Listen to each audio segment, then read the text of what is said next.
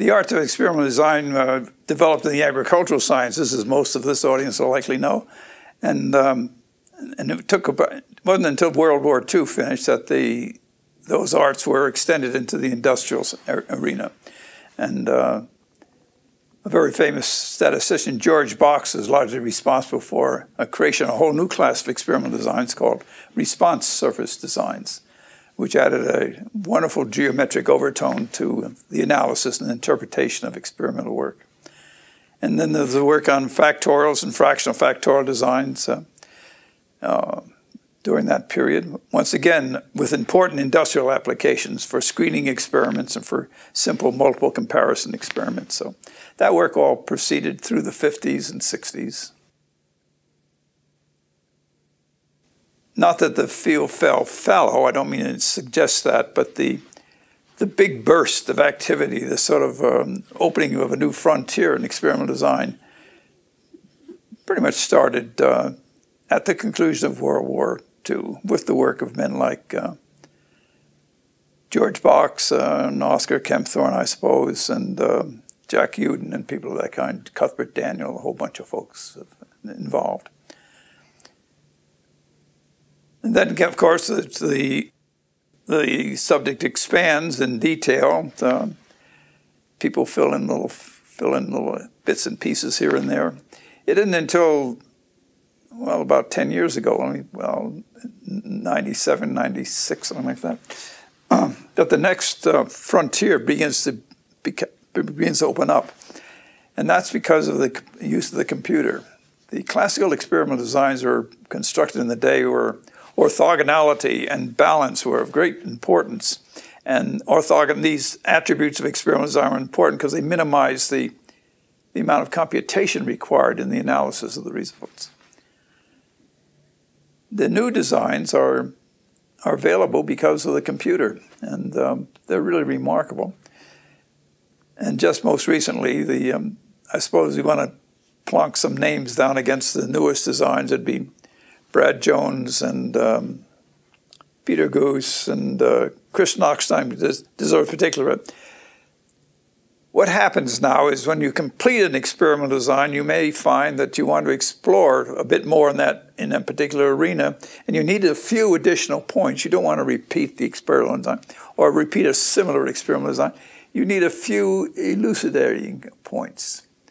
The experimental design may have left you with various factors in the model which are confounded or aliased. There's a confusion as to which of these several models might be most appropriate. And your trick is to separate these models so you can use the best model for forecasting. And the trick is, how do you do that economically? And there's a lot of hard work begun there. And it was hard because the computations are tremendous. There are myriad ways in which you can augment an experimental design. And every time you augment the design in a non-orthogonal fashion, the computational burden is tremendously increased. But then, of course, by we have the computer.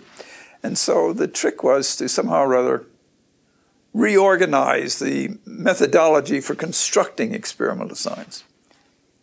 And in the process of that, we became aware of another ability we had because of the computer. When you sit down with an experimenter, he has various constraints on what he can do in the experiment. There are things called blocking factors, and maybe the blocking factors cannot be made of all equal size. Or he may have to do what's called split plotting in his experiment, run some on one side and one on another side of a particular factor. So there are all these unique constraints. Sometimes you can't mix or get all the levels of the factors you want. You cannot get up to that point on the experimental design. You get part way, but not all the way. So the design space is constrained. So constrained design space, restrictions on the factors, and restrictions on the number of runs, and restrictions on the blocks, and so all these myriad things come up when you try to apply an experimental design in a practical situation. Historically, the statistician would say, no, we must have those 16 points if we wish to construct this design. And more or less, well, there's a story someplace about where the guy fits the person to the, his arms are too long, so they chop off his arms, sort of thing. That's the sort of thing we were adapting. We were forcing the experiment to match the design. Now, by golly, because we can design as we please with the computer, we can match the design to the problem, which is a big difference. But that's very recent. And we have Brad Jones principally responsible for that.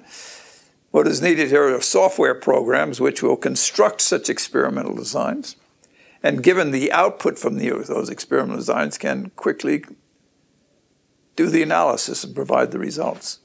So that's the revolution which has come on, and it's going to completely change the way we teach experimental design.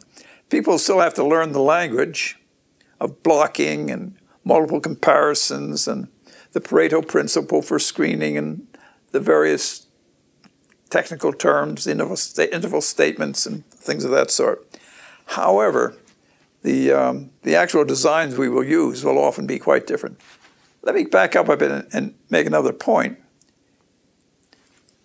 Very often when the machine, the computer, constructs the optimum experimental design, three guesses what happens. You come right back to one of our regular designs.